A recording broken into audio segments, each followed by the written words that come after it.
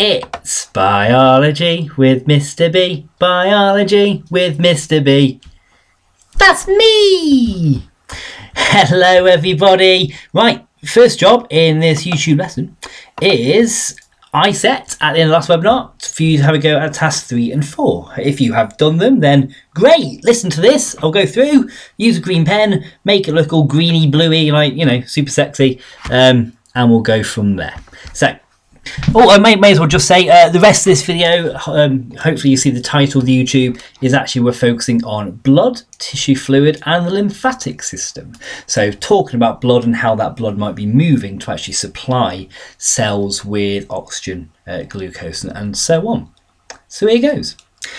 In this table here, you are asked to first draw and label a cross section. So hopefully what you've kind of done for an artery is there'll be a small lumen. Yes, you can see my small lumen. There'll be a thick layer, and that thick layer would have the smooth muscle and elastic fibres.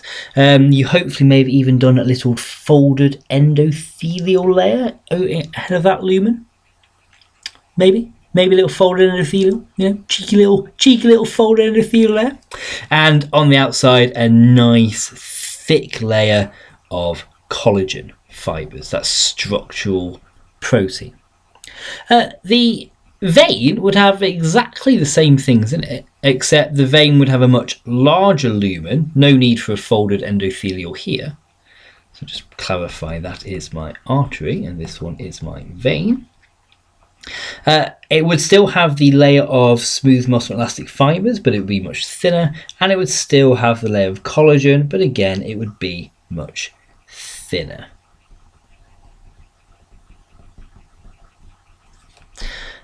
So there's your vein. In terms of capillary, I love drawing and labelling a cross section of a capillary. You ready? Let's, especially if you try to do it in context compared to the artery and vein. See that dot? There you go. That's my capillary. All right, I'll make it a bit bigger. So there'll be one teeny tiny layer of endothelial cells. Oh, I can't spell endothelium. And obviously the small lumen in the middle as well. Okay, so that's hopefully your drawing and labelling of a cross section. Okay, so in terms of the rest of these, a lot of these are tick box, so either yes or no, or you might have added a few adjectives here and there, like muscle in wall, for example. You can put yes, the artery has smooth, lots of smooth muscle. The vein has a small amount of smooth muscle, and the capillary has no muscle. Am I a capillary? Maybe. Elastic tissue. Artery has, yes, lots of elastic tissue. It needs to constantly stretch and then recoil back as the blood pulsates through. The vein, yeah, it has elastic tissue, but not a lot because it's not under pressure. And capillary has no elastic tissue. Lumen. Relative to diameter, the lumen's diameter is incredibly small compared to the rest of the artery, and the veins is incredibly large. Capillary, in all fairness, compared relative to diameter, it's huge. It only has this teeny tiny thin endothelial layer, but I think if you really, this idea of that lumen, we still need to really clarify for that lumen, it is one cell wide. I mean, one red blood cell, one erythrocyte wide at a time, so really not. Okay, permeability, artery and vein, no. The smooth muscle fibres and the collagen fibres are not directly permeable to things, and the capillary, yes, there is permeability. Things can move across the capillary by diffusion, and another method which I'll show you as well. In terms of valves, artery, no valves. Vein, yes. Needs valves to prevent pack flow. Capillary, no valves. They have nothing except a lumen and endothelium. Right, direction of blood flow. This bit's a bit more interesting.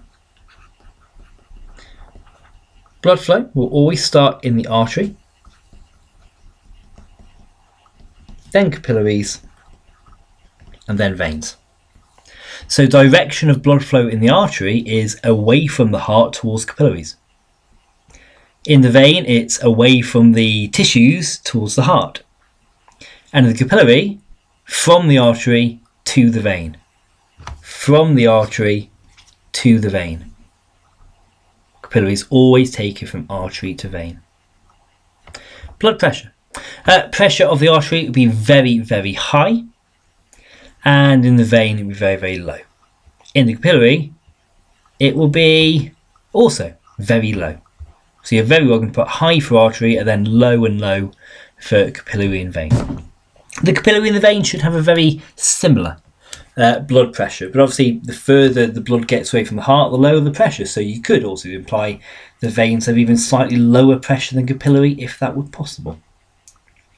In terms of pulse and speed of flow, these relate directly to blood pressure. So artery had a really high blood pressure, and therefore yes, you can have that pulse, because that pulse is caused by the elastic fibre stretching and recoiling, which is what the arteries do. And the speed of flow would be very fast as a result of that high blood pressure. Whereas you do not get a pulse in vein and capillary because the speed of blood is very slow. The notes bit was just for you to write any notes you had. In terms of function, well, the artery's function, deliver oxygen and nutrients to respiring tissue. The veins function or deliver blood back to the heart to be pumped.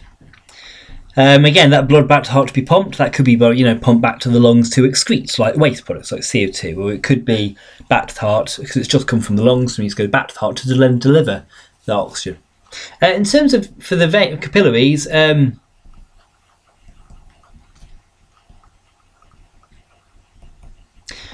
the idea of diffusion. The capillary's job is to provide a really lovely platform for diffusion of molecules in and out between the respiring tissues and the capillary and the blood. So there you go. That's task 3. I hope that was fun. Task 4. Proper questions now.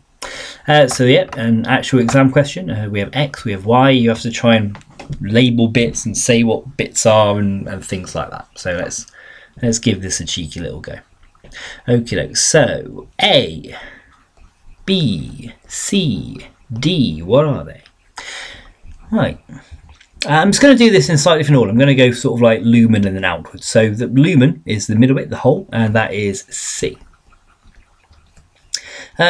Is there anything like, yes, B is labelling that black line surrounding the lumen. So B must be the endothelium. So this next layer, is that labelled? Yes, it is. It's labelled as A. That next layer, we don't know, but it's going to be a mixture of smooth muscle and elastic fibres. So if you put smooth muscle, that's fine. If you put elastic fibres, that's fine. If you've put both, that's fine. D is the last layer, so that must be my brain's just saying cartilage. It's not cartilage. It is... Oh, come on, Bateson. Collagen. You see, whenever I make big pauses like that, you might think, oh, it's great, I can just go away and edit it. To edit it, like, it's all right just to clip it and edit and clip whatever. But then it takes like 5 hours to then save it as the type of file format I would need to load to YouTube. So you're stuck with that pause now.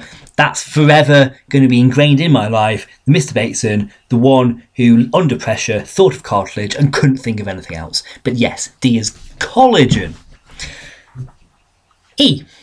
State blood vessels X and Y, explain, and then an explanation of why you think. X is your artery and Y is your vein. How do we know that?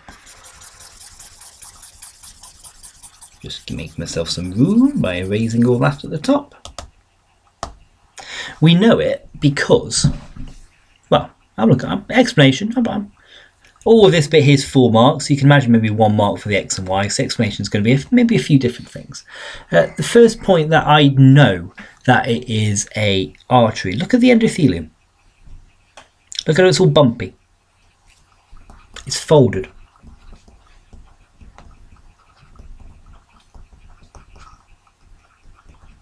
But it's not in Y, is it? It's smooth. So my folded endothelium is X and it's not in Y.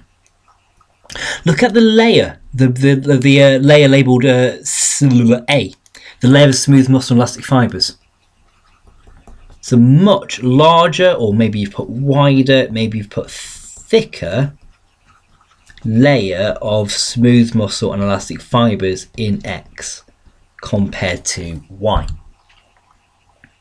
Now the layer of collagen, I nearly did it again, the layer of collagen does look very similar, so we can't really comment there. And can we comment on the size of the lumen? It's not a massive difference, but I guess the lumen of X is slightly smaller. Smaller X is smaller. Lumen in X is smaller than that in Y.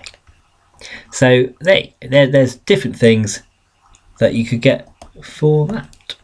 For 2, explain how blood flows back to the heart in veins. So this is a nice, clever question, because we've implied that veins are under really, really low pressure. So how does blood actually get back there? First, I really hope you've commented on valves to prevent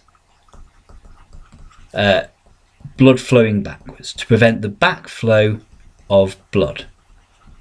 So this means if we were to apply any pressure to the blood in the vein, there's only one direction it could go, and that would be back to the heart. So the main way we actually then apply that pressure is veins have thin walls. So skeletal muscles contracting can squash them.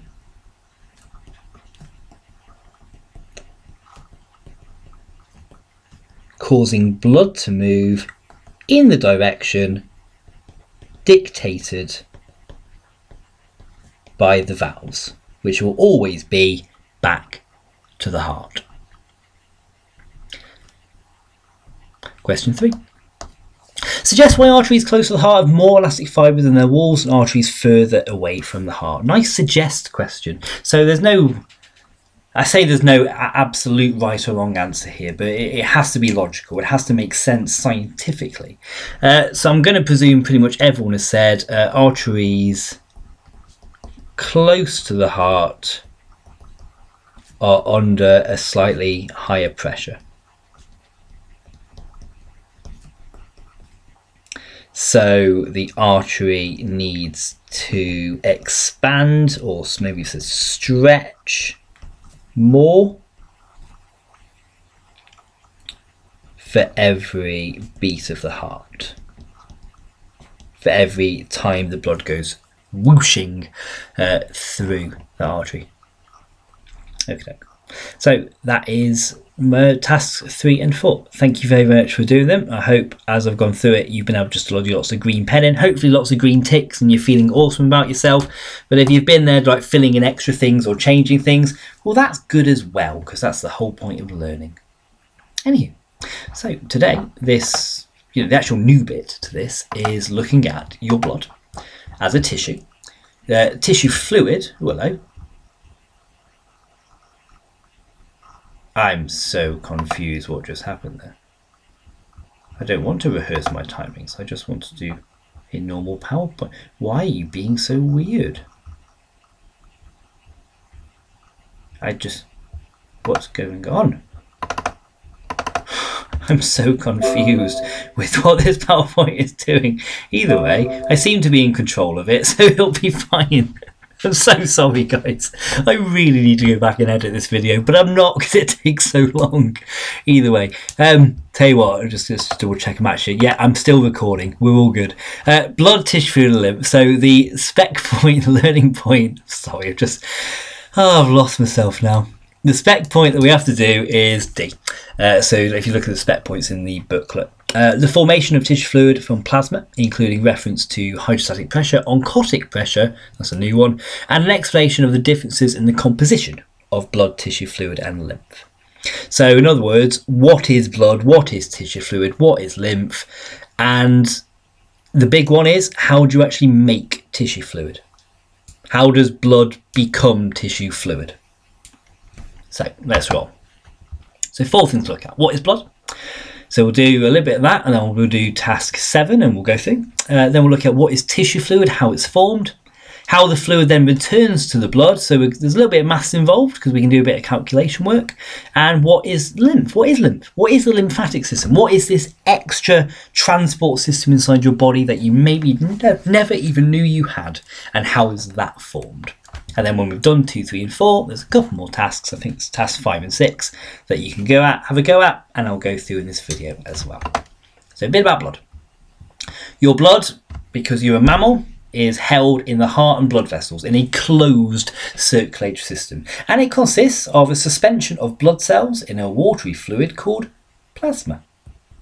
So the blood cells are your erythrocytes, your leukocytes, so red blood cells, white blood cells, and technically you can consider platelets as a type of blood cell as well. They are certainly formed from the same stem cells as erythrocytes and leukocytes, even though they're a little bit they're a bit of a deformed cell, you know. They start to develop normally, and then just their development stops, and they're all deformed.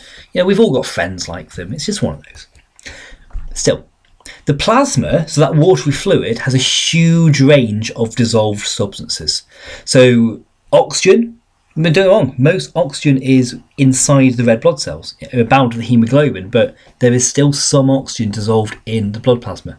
CO2, mineral ions, salts are in the blood plasma. Glucose, fatty acid, amino acids, so products of digestion, are dissolved in the blood plasma.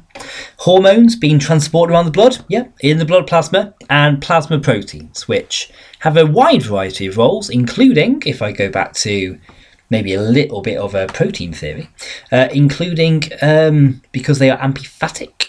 That means they have a couple of different charges. That means they can be used really nicely as a pH buffer, ensuring the blood doesn't get too acidic or too alkaline, depending on what's in it. Put it this way: if you eat loads of protein, your blood's gonna have loads of amino acids in it. That could affect the pH, couldn't it, of the blood, and therefore maybe affect some of the proteins inside the blood, like hemoglobin. But because the plasma proteins are there, they act as a buffer, and therefore keeping the pH at a desired optimum level, more or less. So, task 7. So what I'll do, this is a time, if you're doing this live, you stop, have a go at task 7, and then put me back on, because I'm going to go through it now.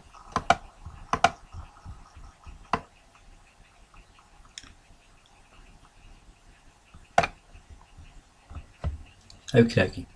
So the start of task 7 is very, very difficult because that diagram in A in particular is just a terrible diagram. But looking at B is a little bit nicer.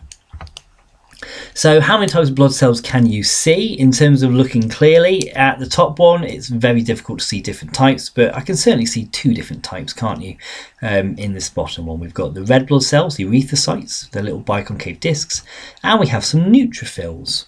So some white blood cells, neutrophils. I know the neutrophils because I can see their lobed nucleus. So if you did a drawing of those cells, good for you. Anyway, 3 ways that you can distinguish the red blood cells on the smear. I'm even going to include this bit at the top, other than by colour.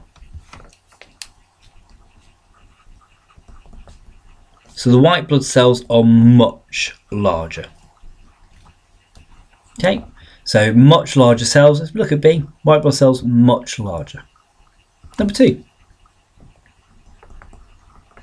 If you can see a nucleus, it's not a red blood cell. Red blood cells do not have a nucleus to make room for all their hemoglobin.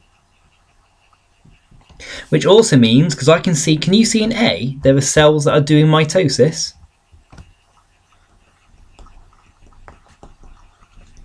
The only cells in your blood that will do mitosis, cell division, will be white blood cells. Because to do mitosis, you need to have a nucleus. That's quite nice. You may have also, if you were looking at B, you may have talked about seeing the lobed nucleus. That's fine, but I'd put it in the same marking point as the nucleus point. And then calculate the average diameter of a red blood cell using the micrograph. Very difficult to do, especially unless you have printed out your own copy. But even then, depending on the printers we've used, we've probably all printed them out at slightly different sizes. So you all probably got slightly different answers. And I don't have a hard copy of this booklet. I've not been using one. I've not printed one. So effectively, guys, I'll run you through what the method would be, but I'm gonna presume what the what my ruler measurements would have been. So firstly, I am working out the average diameter, so I'm working out an actual size.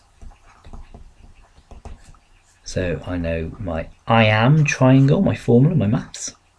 So actual size is the image size, so what I get with the ruler, divided by the magnification. So what I get with the ruler. Now, what you've hopefully done to get an average diameter of a red blood cell, you've got a ruler to some of these red blood cells. Maybe you got a ruler to like 5 of them and then took an average. That might be a good way to go. Doesn't actually say which diagram to use. So you might have used A, you might have used B. I'm going to presume you've used A. So I might have done a ruler of 5 of them and kind of just took an average ruler measurement of the 5. Let's say that average measurement was, I don't know, 2.1 millimeters. Can I get 0.1 of a millimeter? Probably not. Let's say it was 2 millimeters exactly then. That'll do. So the magnification. So in that first one, magnification tells me is times 900. Now 2 divided by 900 is going to give me a very, very small number. So I don't want a really small number. I want a number I can actually use. So what I'll do very quickly is I'll convert that 2 millimeters into micrometers, which would be 2000. Notice I'm always including the unit in the calculation. I'm doing that not because I'm supposed to, because I think you get told off. I used to get told off massively by an old English maths teacher when I was at school whenever I did things like this. But it just helps you remember it. It helps you remember what you're working with as you're going, and it avoids little silly mistakes. So 2000 divided by 900, let's get my quick calculator. Not that you've got the same answer, just I hope you've followed the same sort of method. So that apparently tells me that my actual size of those things, if it was 2 millimeters wide, would be 2.2 recurring micrometers, because I'm in micrometers. Okay? Beautiful. So E. If hemoglobin were free in the plasma, it would mean that loading and unloading of oxygen there would have one less surface membrane to diffuse to. That sounds good. One less membrane to diffuse to. Should be quicker, right? So why is it an advantage to have all the hemoglobin packed into cells? That's a really, really good question. Right, let's have a look at it.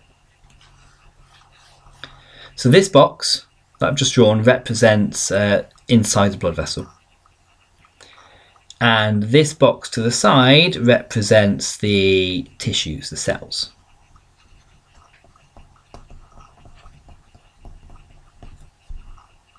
So if you had, I don't know, let's say you've got 10 bits of oxygen. And those 10 oxygens do 3, 4, 5, 6, 7, 8, 9, 10. Those 10 bits of oxygen are not inside hemoglobin, they're not bound to hemoglobin, they're not inside cells, they're just free in the blood plasma. Well, look at that. Blood vessels got 10, the cells have got much less. You know, you're going to get diffusion, you're going to get movement of oxygen into those cells. Try it again.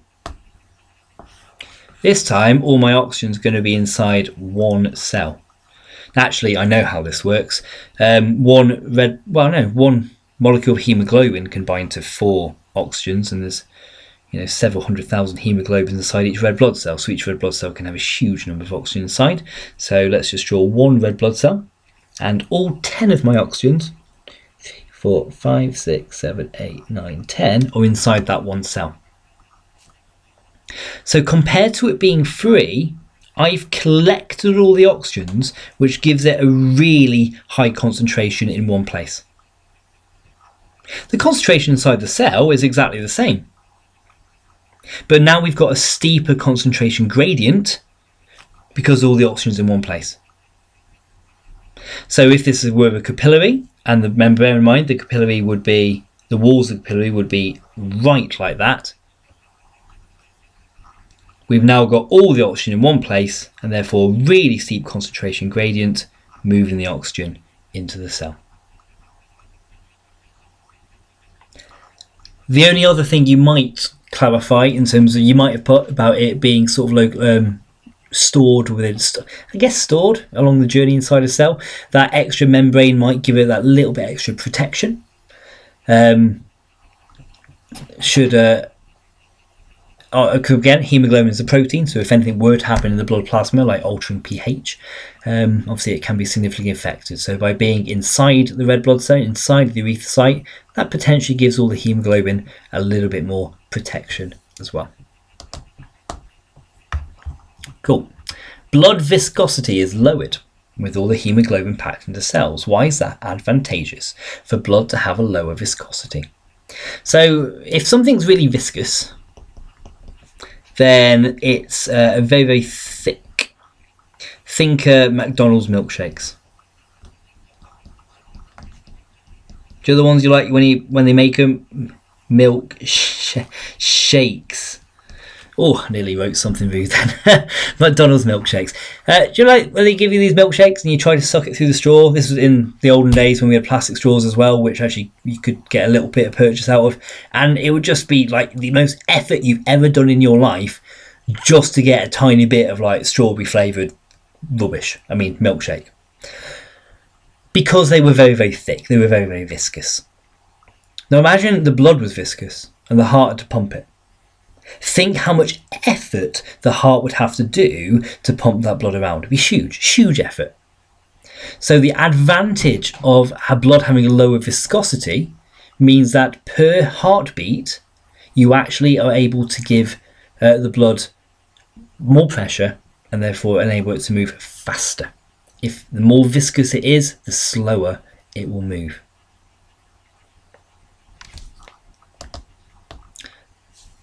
G. The water potential of blood is made less negative. That means if water potential is less negative, that means there's more water in it by packing the hemoglobin in blood cells. What effect would a more negative water potential have on body cells? So if the water, I'll do two. So here's my body cell. And everything around it's the blood. So let's say the water potential of this one is less negative. So let's say it's minus 2.4. And let's say here it's more negative, so it's minus 20.4. There you go, there's a nice difference. Well, minus 2.4 is actually very close to 0, and therefore very close to, pure distilled water. So very watery solution, you're going to get a lot of that water moving into cells by osmosis, taking dissolved things with it, like oxygen. However, in the more negative, that means it's probably quite solute-y, quite salty. So you might have water actually leaving cells by osmosis down a water potential gradient. And therefore, what will that do to the body cell? It will shrivel, it will crenate. And obviously a shriveled cell is not a functional cell. There we go. There's task 7. Some good questions there, tricky questions, but I like it.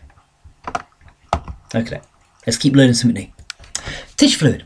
Tissue fluid is the fluid that surrounds your cells and your tissues. And tissue fluid is formed from plasma leaking out of your capillaries. So before we just get to this question, just have a look here. Ooh, can I use a pen? Ooh, nice. Oh, actually, did I say laser pointer? Oh, look at that. Wow. Oh, I've never been more happy. That's a massive overstatement, but it's cool, isn't it? Blood will always start in the arteries, just come from the heart. Obviously, the artery is under high pressure, and the artery branches into an arteriole, so now lower pressure, then branches into capillaries, so super low pressure here. But is it low pressure? It's still higher pressure than, all the cells around it, isn't it? They're not being pushed at all. So we say capillaries are low pressure only contextually compared to arteries. the pressure inside the capillaries is still higher than the tissue fluid. So can you see the yellow arrows here? Some of that plasma, so the watery part of the capillary, is actually forced out of the capillary into the surrounding cells, the surrounding tissues, and that is called tissue fluid. And that's how tissue fluid is formed. The reason it does that isn't diffusion, it isn't osmosis. The reason it does that is because of a pressure gradient. There is a higher pressure inside the capillary than there is in the tissues. And that means fluid is able to get forced through little tiny pores in capillaries. We call them fenestrations when you get to a year 13 and we look at them properly when we do the kidney. But these little tiny pores, they can let out just that little bit of the fluid, little bit of the plasma, and all the plasma that gets into the tissue fluid, in where the tissues are, is called the tissue fluid.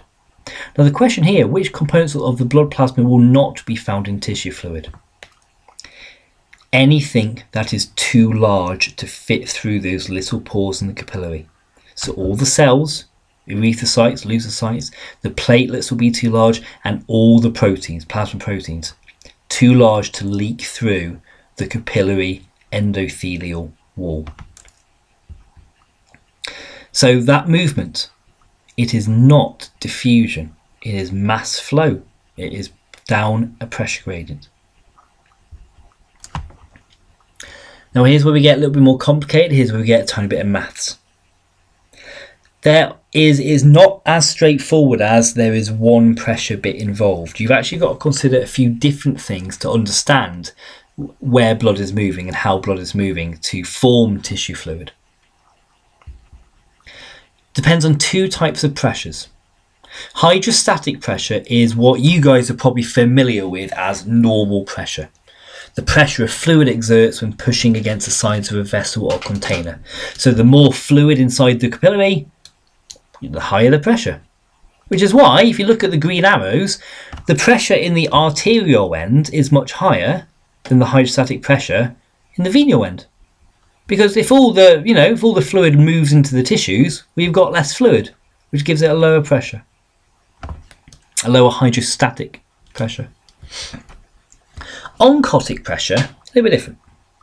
Oncotic pressure is it's a way of measuring the osmotic concentration gradient, the water potential gradient. If there is a difference in water potential, that creates a pressure. It's going to create a movement and therefore create a pressure in a certain direction.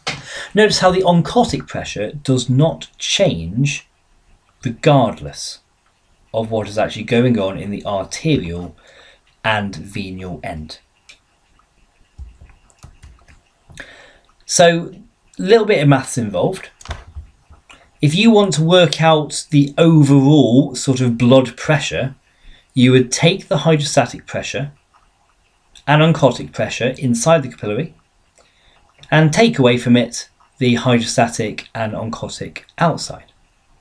So if I take the blood pressure inside, I've got 4.3 kilopascals here and minus 3.3 there. So inside, that is a blood pressure of 1 kilopascal. Outside, well, 1.1. Add to that minus 1.3, gives you a total of minus 0.2. So the difference between inside and outside, if this one is 1 and this one is minus 0.2, is 1.2 kilopascals. And because it's positive, that's 1.2 kilopascals of pressure moving the plasma out of the capillary into the tissue fluid, becoming tissue fluid. And the venous end is different. At the venous end, you actually end up with a negative overall pressure. The pressure is higher now in the tissue fluid than it is the capillary, which means in the venous end, you actually get a net inflow. Fluid moves into the capillary. And that's always going to happen across any capillary unit. But I'll let you crack on with the task a bit later and practice that further. So what happens to the excess? What happens to excess tissue fluid that doesn't go back into the capillaries? Because not all of it will. If there's any excess, it gets drained into another tubular system your lymph system or your lymphatic system. Excess tissue fluid enters the lymphatic system, all their tubes, and the lymphatic system returns it to a vein in your chest called the subclavian vein. The fluid inside the lymphatic system we just call lymph, so lymph fluid, and it is almost identical to tissue fluid in terms of what it's made of. The only thing you'll have different is your lymph fluid, and the lymphatic system has lots of lymphocytes, the white blood cell that is used to help make B cells, and therefore cells that produce antibodies. Because these lymphocytes are produced in lymph nodes, which is what the lymphatic system is also. So think of the lymphatic system as a system of tubes that branch off into nodes at several different places. So you can see all the little lymph nodes sort of here. There's a lot in your armpits, in your neck. They're the sort of things you feel sort of swelling when you're poorly. Swelling because all the lymphocytes, super busy, super active. Your body wants to force all the fluid there, and therefore all the pathogens will end up there where the lymphocytes are, ready to start stimulating some B cell production. Okay, so there's a couple of tasks now. Task 5, if you've been making notes using PowerPoint, you do not have to do the first bit of task 5 because it is just a making notes, but please do the second bit, the table. And then there's task 6 as well. Optional, you're always welcome to do the questions in the textbook if you think they will help you. I quite like these ones in the textbook, so give them a go. The mark scheme for the textbook is obviously on FileStore already. So now's the time to pause me, because if you're going to do these tasks, give them a go, and then unpause me. Roll me out. This is my last bit now, just to go through them.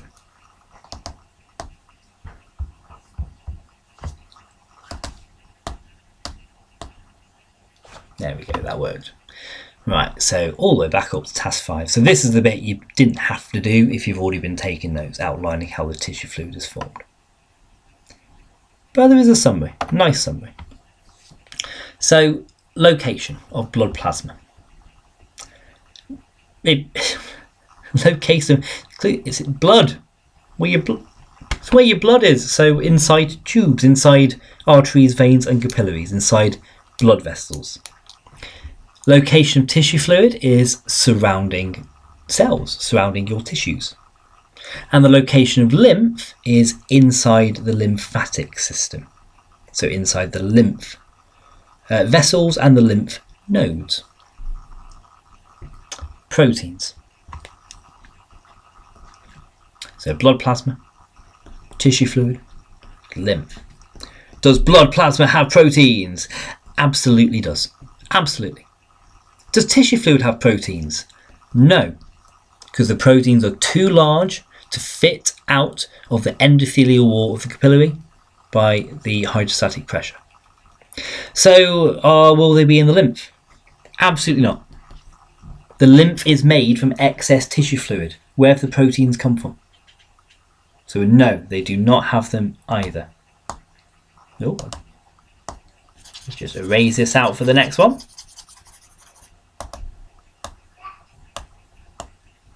So, oxygen and nutrient content. Blood plasma. Well, in all fairness, it does depend whether you're looking at an artery or a vein.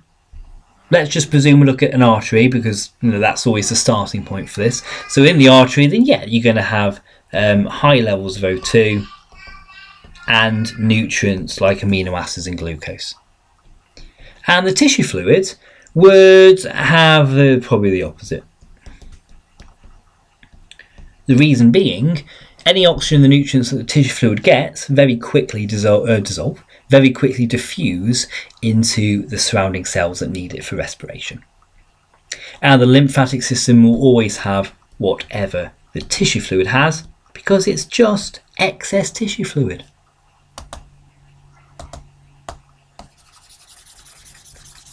Okay, waste.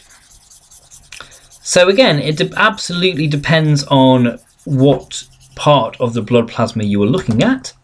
The artery, for example, will have little to no waste, whereas the vein will have lots of waste. I'm going to presume artery. so little to no CO2 and waste products like urea. But the tissue fluid might have, you know, at least a moderate quantity of waste like CO2. You know, ultimately, the second those those cells in the tissue actually do respiration, there you go, CO2 is produced, and it will diffuse directly back into the tissue fluid. Now, the lymphatic system will have whatever the tissue fluid does. So again, the lymphatic system would have, again, a moderate quantity of the CO2 and the urea and the other wastes. Okay, last bit is the cell content. So the blood plasma is going to have the erythrocytes, leukocytes and platelets. The tissue fluid, what cells will be in the tissue fluid? You know, in all fairness, it's difficult in this in terms of cell content, but if you think of the tissue fluid as fluid that surrounds the tissue, that therefore implies there are no cells in the tissue fluid. The tissue fluid surrounds cells. There's no cells in the tissue fluid. But I appreciate if you did just put the tissues, because it is. The lymph, though, and this is what you're trying to think about. The lymph will have lots of lymphocytes in the lymph nodes, because that is something that is different to tissue fluid and the blood plasma.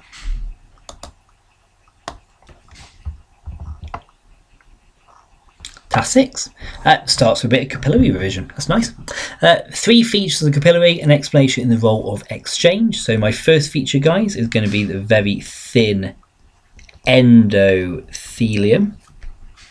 And that's going to mean we have a short diffusion distance.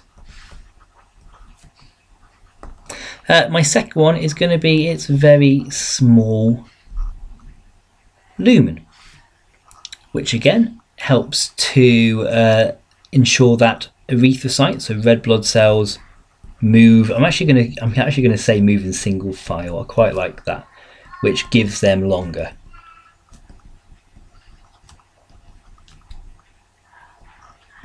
And the longer they are, the more opportunities for diffusion. The third one I'm going to do is this one. Yeah, I'll do it. Yeah, I'll do diameter is roughly the same as the red blood cell diameter. And again, that links to a short diffusion distance. Maybe another feature you might have put is about the capillaries have very small pores, and that does allow plasma to move out down a hydrostatic pressure gradient by mass flow.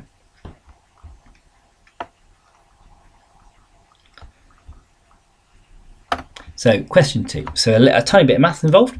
Calculate showing you working the effective blood pressure at B, and it gives you what A is 1.2. The reason why A was 1.2 is because that difference there is 1 and that difference there is -2. And you've got to take away the blood, take away the tissue fluid and the value from the blood. So minus 0, so 1 minus -0.2 is 1.2. So do the same for this one. So the SP, the SP, by the way, by that they've called it solute potential, but we call it oncotic potential. It's the same idea though. So of the blood, that's 1.6 plus minus 3.3. So 1.6 minus 3.3. I'm going to be really lazy and do that on a calculator because my brain is not working right now.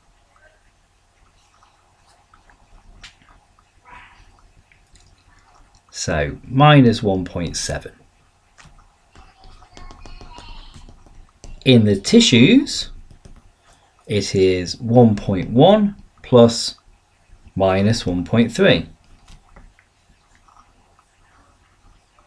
So again, we have minus 0.2, like we did at the arterial end. So to get the effective blood pressure, you got to take away minus 0.2 from that. So minus 1.7 minus 0.2.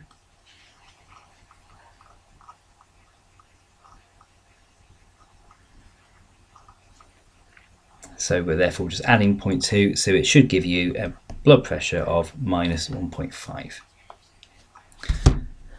Effectively, we have a minus number because the pressure of the blood is lower than the pressure of the tissue fluid. So even though the hydrostatic pressure is greater, it's not great enough comparing it to the oncotic pressure. You've got to look at both. In terms of it marking an arrow on the diagram, the direction the blood will move between the blood and tissue fluid at A. Hopefully you've drawn a nice big arrow down at A. Likewise at B, you could draw a nice big arrow upwards. Last question. Some of the tissue fluid doesn't return to capillaries but enters another set of vessels. Name the fluid in these vessels. Describe its composition. The fluid is called lymph. Its composition is identical to tissue fluid. So low levels of oxygen, low levels of nutrients, because hopefully they've all been used up by, the cells, the cells of the tissue. But it does contain lots of lymphocytes in the lymph nodes. So there you go. That's your biology with Mr. B. Thank you very much. I'm going to switch off now, but I'll see you all at the same slot that we did last week for the live webinars. Peace out, guys. Bye.